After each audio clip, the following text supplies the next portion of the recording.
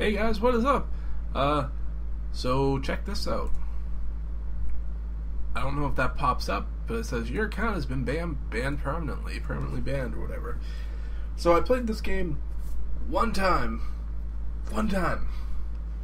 I got it back when it was on Steam sale earlier this year. It was called The War Z, and now it's called Infestation Survivor Stories, whatever the fuck. So I played it that one time, died, and decided not to play it again because my computer, a little slow on it, had to turn all the settings down to get it to run pretty okay. I was like, fuck it, I'm gonna play a little bit of some War Z, some Infestation Survivor Stories. Pop on, put all my login stuff in, tell me my account's been banned. I can say, okay, there must be a mistake. Click login again, it sends me to a page to reset my password.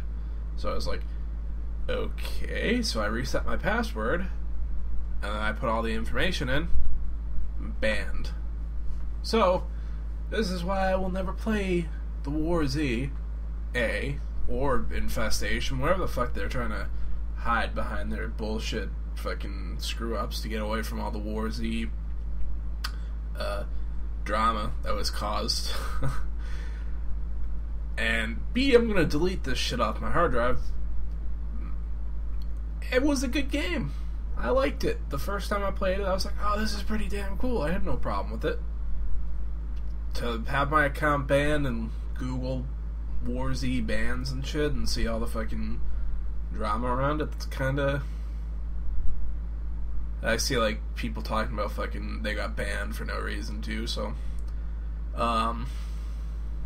So, yeah, just, if you guys see this video, no sour grapes.